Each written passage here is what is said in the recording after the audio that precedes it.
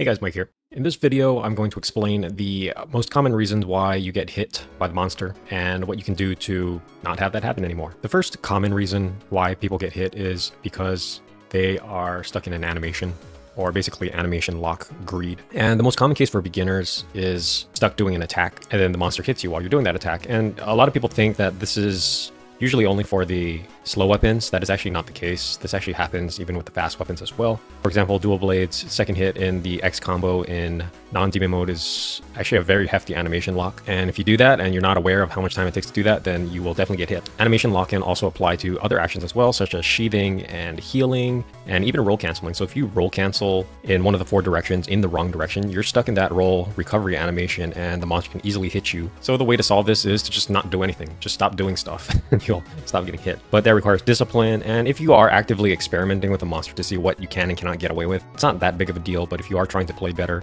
try just stop doing things and you will get hit less often, I guarantee you that. By the way, if my videos have helped you shaved off at least 2 or 3 minutes off your hunt, feel free to subscribe. I keep making videos like this. There's so many talks I can talk about. All right, let's talk about the next common reason. So the next common reason is you're against the wall. Let's say you're an evasion-based weapon, so you mainly rely on dodging to avoid monster attacks. Let's say you're backed up against the wall of the arena here, like this, and let's say the monster does a charge. All monsters have some form of a charge, but this really applies to all monsters. Well, the monster's gonna charge this way and slide along the wall like this.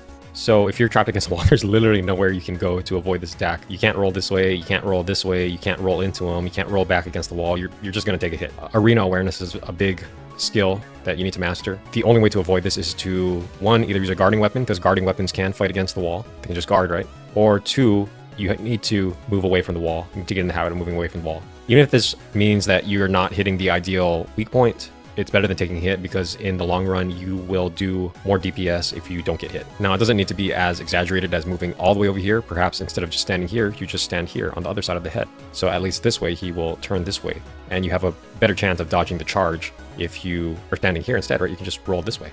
The next common reason is being boxed in by the monster hitbox. So let's take a standard Elder Dragon, for example. This is the body here. These are the front legs. These are the back legs. So being boxed in by the monster means, and this is particularly true for short weapons, if you're standing here, like too deep inside the monster and the monster does a charge, then you can get hit by this leg that comes forward. Or you might be standing right in here in front of the monster and you literally cannot escape the monster in time, because your movement is blocked over here and over here. Additionally, this leg is also making it hard to escape to the right. So like to get away from this monster, you need to literally do a 180 turn around, move back a little, and then get out of the way. And for most situations, that's just not enough time, especially if the monster is enraged. This is typically an issue with Elder Dragons. Elder Dragons have the standard hitbox, and it's usually annoying. Fatalis is another example as well. Fatalis probably looks more like something like this. And if you're trying to hit the stomach, he likes to box you in with his legs. But then again, Elder Dragons are supposed to be harder. So the way to fix this is you need to attack from ideal position. So you don't want to attack from here. Really, if you need to attack Fatalis in the stomach, you need to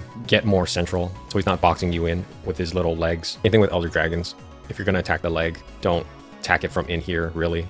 Try to attack it from out here. You're going to go for the head. Make sure you're not in too deep here. And the final reason why you keep getting hit by the monster is because you're not investing in defensive skills enough. So evade extender, evade window, and guard, and to some extent for some weapons, constitution or marathon runner, because you're just running out of stamina too often. And one common thing I hear from people online is that this is a comfort skill. These are not comfort skills, they're essential skills, because the most common argument for comfort skills is that they make sure you don't get hit, and that's not a comfort skill. That's a essential skill to not get hit. Additionally, if you don't need evade extender for a monster, and in some cases it can also minimize the amount of actions you take. Say a monster does a really slow attack on you and it requires 2 evades to get out of the way. There's actually a time cost associated with 2 of those attacks. Whereas if an evade extender just allowed me to roll away into the ideal spot in 1 action, that's actually a DPS gain, because it gives me about 0.1 to half a second more time to attack the monster. So rather than thinking of defensive skills as comfort skills, I would think of them more as, does this make me more effective in my damage output? And a lot of the times for a lot of monster matchups and monster sizes too,